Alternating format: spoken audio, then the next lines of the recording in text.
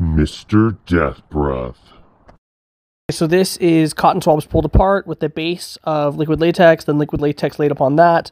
Then it was a generic eyeshadow from Target, which was dabbed on different colors to get the right textures. Then I put some coffee grounds on the face to further make it look disgusting.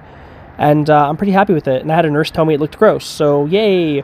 Now here, it was a slit wrist attempt. I used scar wax. If you want to know how to make it, let me know. Then from there, I just used the eyeshadow, added a little bit of blood, and flexed it to make it look disgusting. I'm really happy about it. Every time I do these things, that's the scar wax, I always ask medical professionals I know what they think, and it's always resounding, it looks disgusting, good job.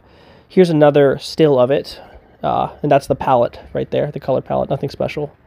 So here, this is a scar I did. I like to leave it raw, it looked kind of fun, no blood.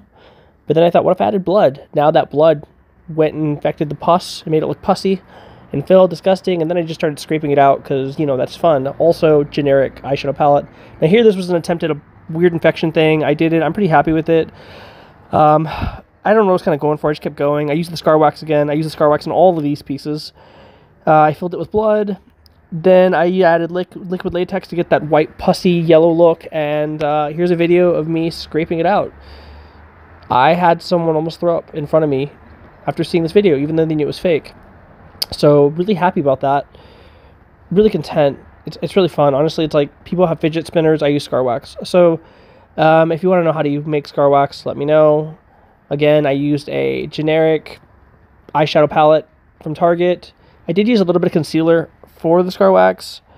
And a little bit of blood just for good measure, making it look good. I hope you guys enjoyed this video.